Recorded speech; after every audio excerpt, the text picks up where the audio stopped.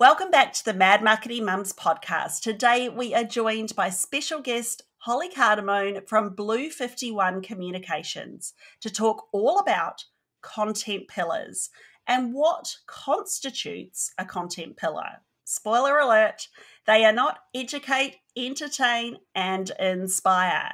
Now, this topic continues on from episode 1 as part of our Content Marketing Foundation series. Back in episode 1, we spoke about the first essential step for creating any content, and that is, of course, to understand your audience. And if you haven't listened to that episode, be sure to go back, take a listen, and to download our free worksheet to create your own ideal customer or client avatar. So once you understand who it is that you're trying to talk to, the next step, of course, is to work out, well, what it is that you're going to talk about. Now, this is something that we touched on episode 8, Just Do It, where we spoke about overcoming posting paralysis and having a really clear idea of who it is that you're talking to and what you're going to talk about is, of course, going to make it a whole lot easier to create that content. But without further ado, let's have a little chat with Holly. Now, Holly is a writer and communications specialist. She's also the author of Tell Your Story, which I think really sums up what Holly is all about, as she helps people to tell their story and grow their brand through beautiful and compelling content and communications. She's a mum to 2 teenage cherubs, a word nerd, a bookworm, and a sucker for her Aussie Shepherd. And she always, always, always has a coffee within reach. You sound like my kind of gal, Holly. Welcome to the Mad Marketing Mums podcast. Welcome. Krishna, what a beautiful welcome. Thank you so much. So tell us a little bit about yourself, Holly. How did you get into branding and communications, and why is, I guess, content, and specifically what we're going to be talking about, content pillars, like your shtick, your sphere of genius? I love hearing my name in your accent. I have to throw that in. I sound a little funny. You know, Italian girl, half of my family went to New York, to the Bronx. The other half came to here, to Australia. So whenever I hear my name in that accent, it takes me straight back to those streets of New York, which is so irrelevant to what you just asked me. Is it? So storytelling is my thing. Like I've always been a sucker for a story. And in terms of communications, for me, I suppose it was about bringing together these concepts, like how communications are so critically important to any brand, but particularly when you're the face of the brand, or, you know, you're running a business delivering services that you love, doing work that you love, and you're amazing at what you do, but marketing might not be your thing. Storytelling is such a beautiful way to bring that together, because we all have stories about what we do. We might be lost in the detail or the day-to-day and of running a business, and then throw in some cherubs and all bets are off. But that's where I come from, the storytelling component. Okay. Sorry. So you do have this edited, don't you? Yeah, we'll edit. Don't worry. YouTube might be uncut, but the podcast itself will be edited. Sorry, Krisha. Did you want to take the first actual question? Yes. Sorry, I thought I was. My apologies. Here we go. This is the stuff that we edit out. It's all right. All right. Let me just do this really quickly. It's hot, isn't it, today? I know, and we can't put on the aircon. All right. That's cool. We're all good. We're off to a great start. Let me think how I'm going to phrase this. Clem, did you already have a nice way of? Maybe you should take it. Okay. Because I'll take it. I'm lost for words. All right. So, Holly, some of our listeners, they are business owners and such, but obviously they don't necessarily have an extensive marketing background. Can you explain for them what content pillars are and what they aren't?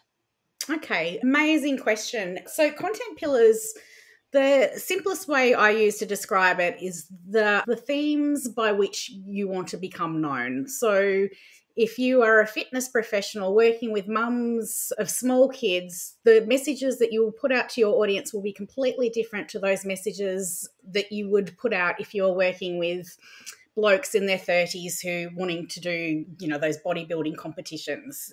What will resonate with those big burly blokes will not resonate with the mum who just wants to regain her energy after having babies. So That's a really clear way, I think, to describe it. So it's thinking about what you desperately want to be known for, where your expertise lies, of course, and where your experience is, but also equally what you don't want to be known for, or not be limited by what you're known for. So I had a client a while ago who was all about action, but that's all that person spoke to, like, do this, just do this. And it was all very hustle focused, but her audience were people who were already a little bit frazzled. They didn't need more just do this, just do this. They needed to know that there was some credibility behind what she was saying. So what's the science behind this strategy to achieve more in your day? So it's about sharing your smarts, if it's appropriate, a bit of sass. And that's where content pillars can be really, really powerful, because they're a structure, they're a guide to stop you going rogue, but also stop you from pigeonholing yourself. I like that. And I say to my students and clients that really it's that intersection when you're thinking about, okay, what can a content pillar be for me? It's really about, okay, it's that cross section between what you want to be known for, like you said, and what your audience kind of needs. And then, of course, we're all business owners here. So what those business goals are, and trying to find the themes that can help achieve all of those things and help with all of those different areas. So yes, I like that. Now, what would you say, because I know there's a lot of confusion out there about what content pillars are, and as I said before, they're not educate, entertain, inspire. Sorry guys, sorry if you've got those written down as your pillars. There's, those are different content types that we can certainly be drawing on, but pillars are, I think, a whole lot broader. So, and what kind of things I think, if we're thinking about our content pillars and what we want to have for our business, what should we be steering away from when we're kind of thinking that? What aren't they?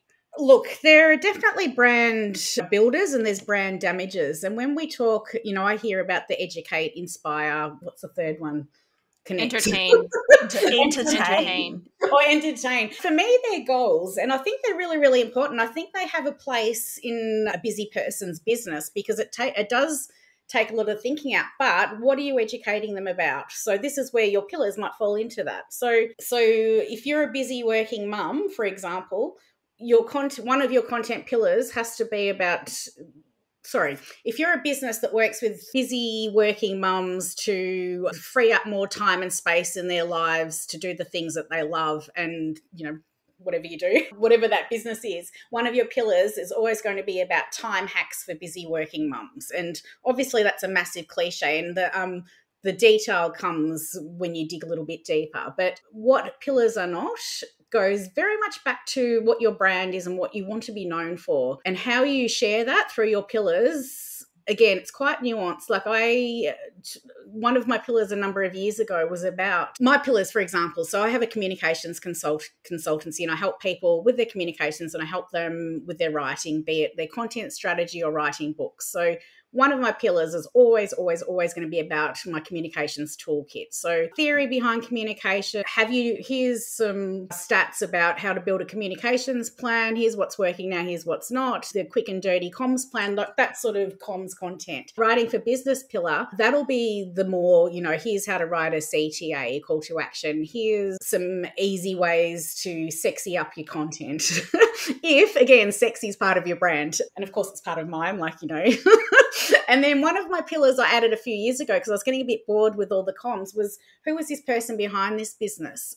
For many, many of us, it's all about, the know, like, trust. And people need to know you. And a really good way to do that is through the stories you tell. So I added a pillar, which was all about Holly loves. And it felt very, very self-indulgent at the time, especially when you are in comms, you're very much used to putting the spotlight on someone else. And most people in business are the same. They want to, do the work that they love. They want to be practitioners, not necessarily, the me show.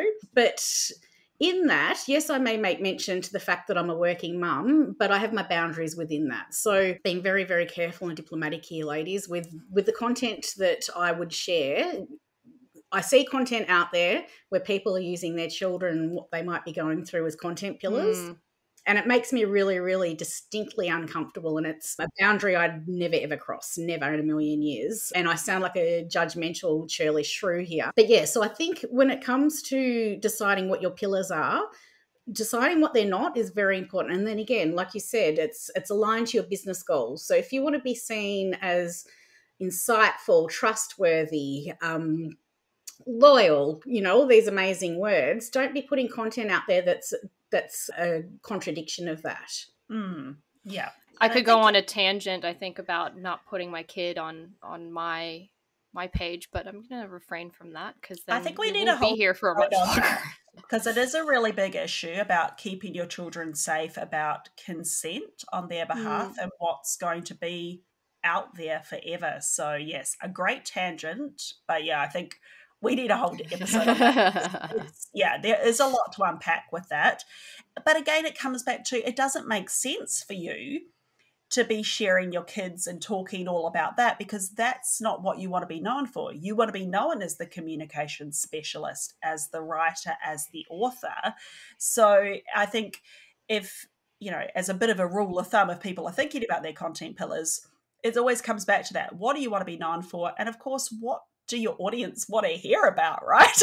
Like are they interested in that content? I mean, they might be just from a purely nosy point of view, but not from deciding to work with you, right? So, and there's an art to vulnerability, which I think has just been bludgeoned really badly. And look, I include in my content strategy little snippets and splashes because here's my own self-indulgence. They're endearing. They help people connect. This is how I, as a working mum, run my business. And I'm someone who, as a teenager, there was a feature in either Clio or Cosmo, one of those teenage magazines that aren't around anymore, but it was like, what's in my handbag? And it was like, oh my God, show me what's in your handbag. I've always loved that little peek under the hood.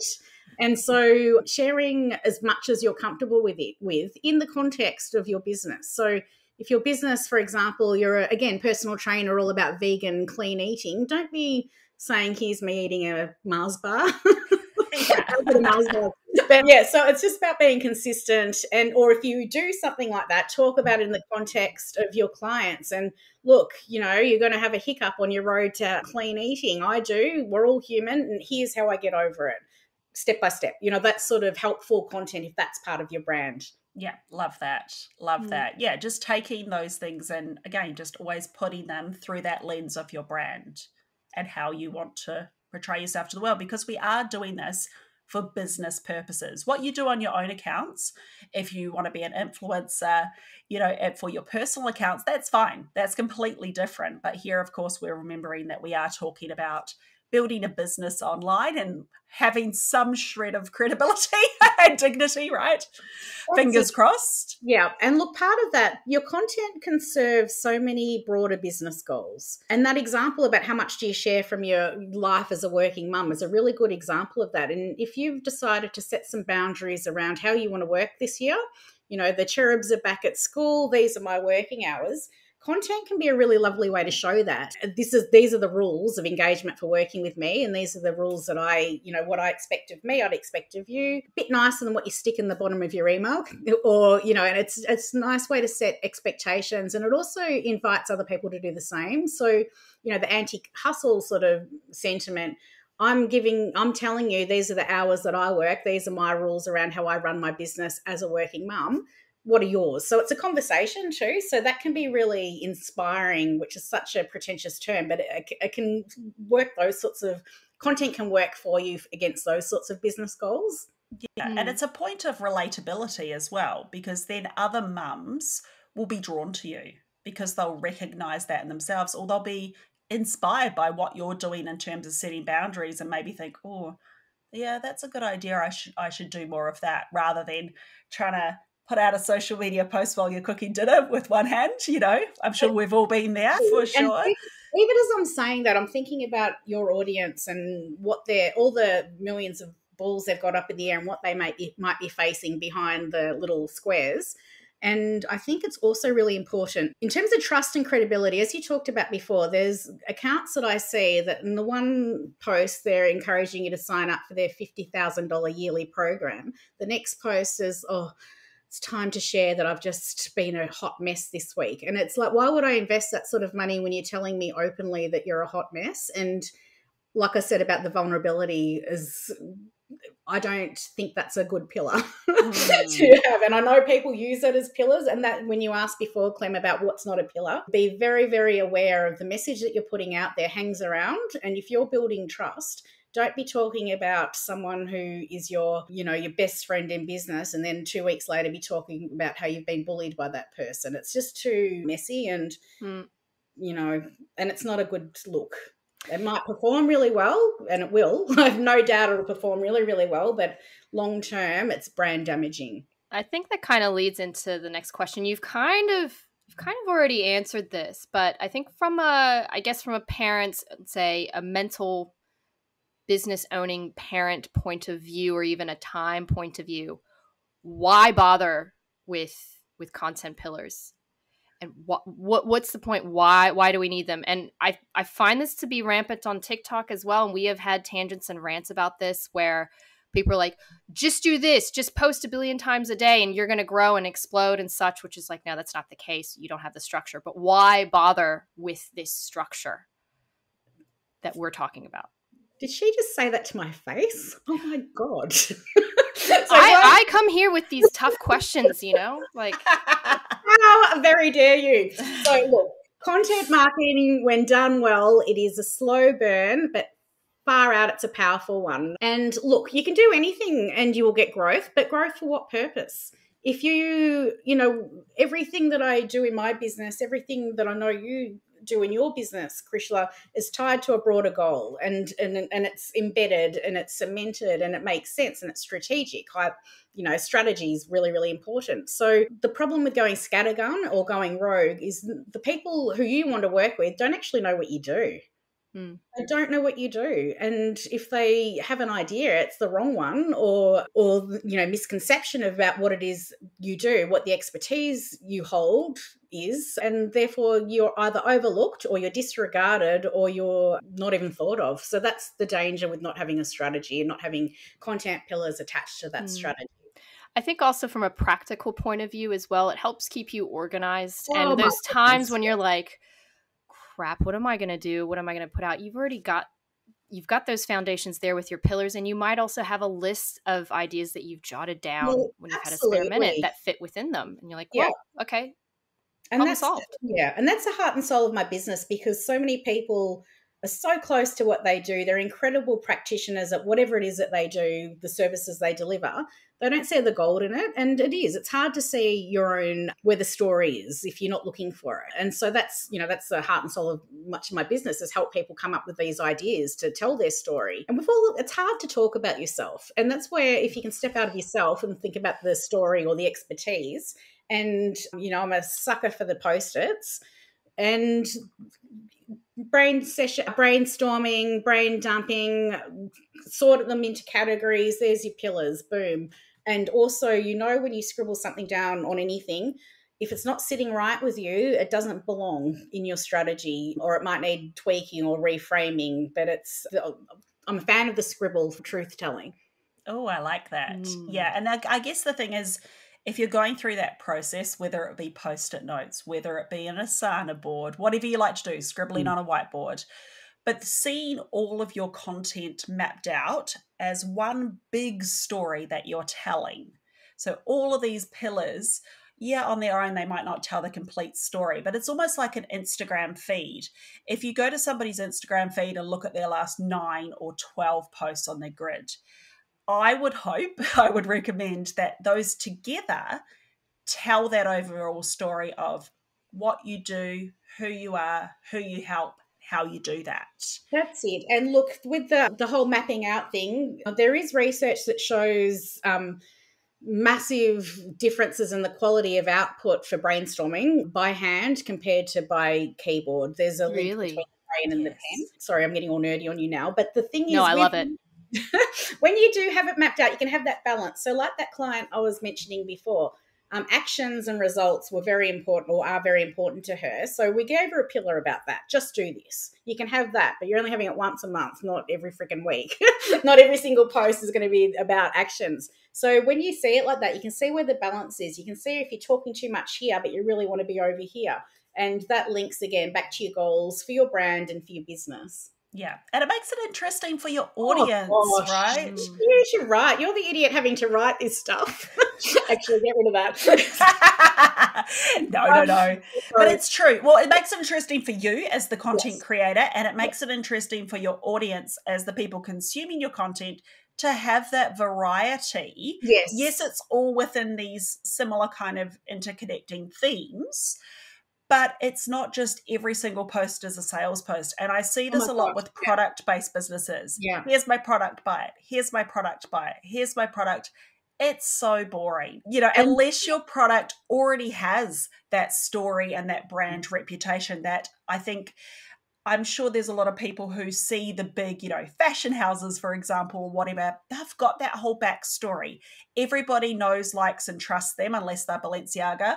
But, that's already established. But for us, mere mortals just starting our business, we've got to build that whole big backstory before we can just show up and share a product and people will immediately jump on it. And by product, I say that in inverted commas because product, service, digital product, whatever that is. And look, and that comes back to another really important point that content pillars will alleviate is how many times have you looked at someone's feed, their content, and you can't actually work out what it is they do or how you can buy from them. It's all about their story. And it sounds a bit counterintuitive for someone whose tagline is all about tell your story. Sometimes it's just far too much. I don't really care anymore about your history. I know what's happened here. How can I actually throw some money at you? And I think that's something that gets lost a bit in the whole tell your story. You need to know me. This is who I am. Like, what's in it for me? Like, yeah. I mean, what people forget in the end is, say, with digital, online, social, whichever, I guess, sub-medium of the internet that you use, this marketing, what you're doing to market your service or your business is really, in the end, it's networking. Like, as if you're going to a face-to-face event, you're just don't see that face that's in front of you. And so how do you go, hey, this is me, and this is how you can get to know me, and this is what I do, without actually talking to anybody? It's really what it comes down to, I think. Absolutely. It's a beautiful. Yeah. It's all about balance, right? Yes. It's really the balance, the talking about yourself, but framing it in a way that works for your customer, and then saying, hey, I've got this thing that will help you in these ways because I know who you are and I know what you need, and putting that all together, which sounds a little bit complicated, but it is really just something that I think with practice and putting content out there and reviewing what's working, you'll start to get the hang of, right? But you need somewhere to start. Yeah. And that somewhere, of course, is these pillars. So I feel like we're pretty clear that, yes, we need them. How do we get started? Give us a practical first step, Holly? The first step, I think, is, like I said, that massive brainstorming session. And who am I? What do I do? Who do I do it for? And what do I want to be known for? Where does my expertise lies? An easy way to do that, and people sometimes freak out when I say this, is the whole case study concept. And I'm not talking university case studies with citations and all that sort of stuff. Picture your dream client. It's often someone you've already worked with. Stick their name in the middle of a piece of paper and go around mind mapping it. So why did they reach out to you? And what was their problems? What sort of words did they use when they came to you? How did they define their problem? Now, how do you define their problem? So you're the one with the expertise. They're saying their problem is X, Y, and Z, but you can really see that it's blah, blah, blah. So, and to me, that says, what are the questions that they should be asking, but they don't know how to? Scribble are all around that. So what did you do with this person? What was the process through that you took them through? And now what's their outcomes and what's their current state now? And when you think about a specific person and it's someone you like, it makes it really, really easy to start writing against that person. And look, depending on what you're writing and your brand voice again, if I'm writing a piece, I'll think, oh my gosh, Crystal will really love this piece. And I just imagine her reading it and I'll stick in some funnies for her because that's aligned to my brand and it's also aligned to her as my audience member. So as a member of my audience, someone who's reading my stuff, and that can make it really, really feel really personal. It's like the whole pen pal thing from, well, I'm a lot older than you, Shu, but like it's a whole I remember pen pals. Are you there, God? It's me, Holly. So it's that sort of like writing directly to someone, and that can bring some of the barriers down. And in terms of practicalities of actually writing things, what to write about, blank book, the uglier the better, and scribble before you actually commit to keyboard.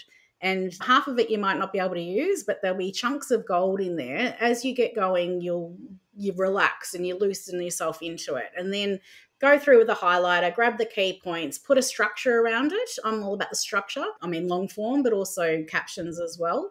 And look, you ladies have said it in one of your episodes, just do it. You know what I want to say in between those two words. Just do it. It's not like buying, you're not spending $60,000 on a billboard on Dandenong Road here in Melbourne. Don't like it if you can pull it off. Like, none of it's permanent. So, yeah. Yeah, and I think this is the thing. I think we overthink this. We get scared to put something out there in case it doesn't perform. Who cares if it doesn't perform on the platform? What if one person sees that and they contact you and they become a client? That was worth it then. Even if it only reached 10 people, who cares? It's all about what happens off of the platform. So I love that mind mapping. I mean, I love me a good mind map. They are so fun to do. And of course, what Holly's saying here in terms of writing it out, this applies then for things like video scripts and stuff like that as well. So don't just think, written captions or blog posts or whatever. It applies to all of your content. Absolutely. Love it. So we absolutely love mind maps, and you're saying scribble and do a brain dump and such, but I can also see that, say, from some business owners as well, especially if this is their first time, it can be a little overwhelming. So I think from one problem that we do sometimes see with business owners that come to us is they get into this analysis paralysis when it comes to creating their content, and even just the sheer of just brainstorming the content. It's as if they've got blinders on and it's there, and they just cannot, I guess, produce the idea. Sometimes where you just get those mind lapses and they just get stuck into this hole where you can almost easily do that with your content pillars, like have a billion of them or not have enough, or you keep breaking your pillars down going, is it educating? Is it fitting my brand? Does it fit my values? All that stuff. So what, I guess, is the bare minimum when it comes to content pillar creation that someone should have, at least like absolute bare minimum for them to create their content marketing pillar and strategy? Look, honestly, from the work that I do with clients, the absolute maximum's 4. Any more than that, it's messy for you and it's messy for your audience. The minimum is probably 2 or 3. And it depends on the business very much. But for me, for my clients, I always have a pillar in there that's basically the meet Krishla, meet Clem. Who are we? What do we do? Who do we do it for? What makes us tick? And then the other 2 or 3 are your expertise, where you're and the message you want to be sharing. So for me, it's communications and it's writing for a brand. So I suppose probably 2 or 3 absolute minimum. And even that, it's making me feel a bit twitchy, but yeah. I know. It's making my skin crawl. I have 5, but I have 3 that are weighted more heavily than the other 2. Okay, yep, that makes sense. So most of my content falls into those 3, and then there's another couple that I'll pull in as and when they're needed, or if there's something topical or, new that's sort of come in that makes sense for me to talk about that, but they're not sort of my core topics of conversation. I've always ended up with 4 somehow with every client, and even working back in my corporate days, it's always ended up 4. I don't know why, it's just 4. And look, 4 is a nice number because there's roughly 4 weeks in a month. So it's a nice mathematical, in terms of analysis, when people are thinking what the living bejesus am I going to be talking about, which pillar does it fit into, 4 is nice and manageable. And the other thing that paralysis by analysis and comparison-itis, it is really, really tricky. It's a funny sort of, you can see, you put your heart and soul into something. And in terms of making writing easier and even coming up with ideas, the more passionate you are about something, the more it'll flow. We all know that. When you sit down to write something that you have to do because it's in your pillar and it's important to your business, it's like a colonoscopy getting it out. Something really exciting. You can't wait to write about this. Like, boom, it just flows. You look up and you've written like 50,000 words. So the more passion you can have for something, the better. In terms of getting these ideas out and feeling like you can get them out, lots of mums in business groups everywhere. Find someone that you really connect with, maybe a different business to yours, but having the same sort of tensions. Go and have a coffee together and interview each other. Or start a podcast, I mean. We'll start a podcast. The coffee's probably a little bit easier. I'm just fact check that. But yes, I love the interviews so much easier because when you're just having a bit of a chit chat, and if you're in an isolated area and you don't have any business friends around you, jump on a Zoom call and do that interview, right? Yeah, and do it for each other. Yep. And then you can even record that. You can cut it down and you can share it. Okay. So before we wrap things up, I just want to ask one sort of, I guess, tricky question or slightly tangent here.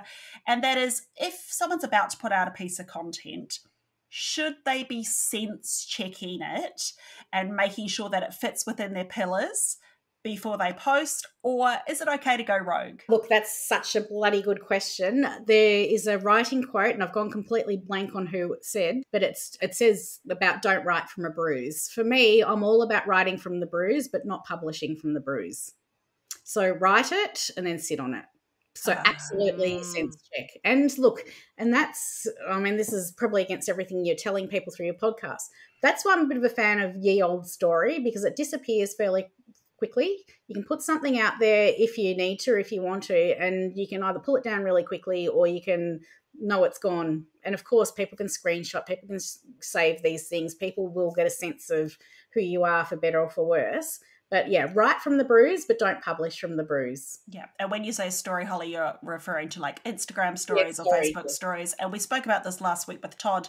That can be a really good way to test a new topic or a new style of content out in this disappearing style of content, which I can't remember the name of it. I always forget the name of it.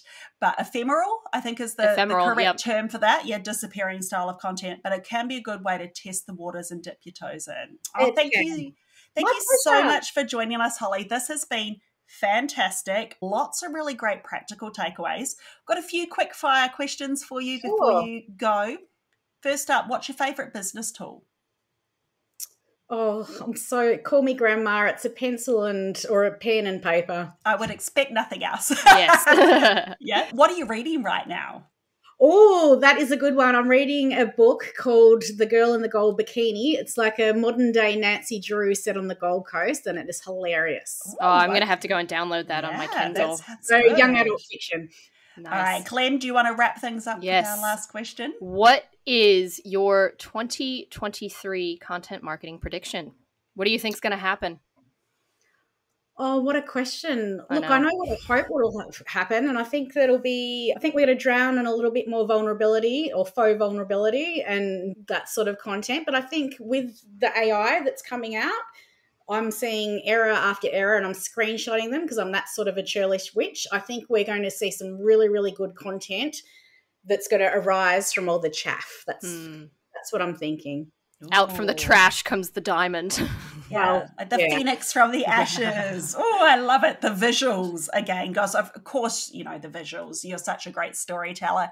Thank you, Holly. Now, if our audience want to connect with you, where's the best place to find you? Where do you hang out online? Instagram. That's where, that's a bit more fun. Of course, I'm on LinkedIn, but again, let's go back to colonoscopies right there. It's not my platform of choice, but I am there. And, it serves a purpose like all these platforms do. But yes, Instagram, slide into my DMs, which is as creepy as it sounds, but I love a chat. Well, thank you so much, Holly. Thank you. And we'll link to all of Holly's socials, her website, and of course her book, which is Tell Your Story. Thanks once again for joining us, Holly. Great to have you here. Thank you. Thanks.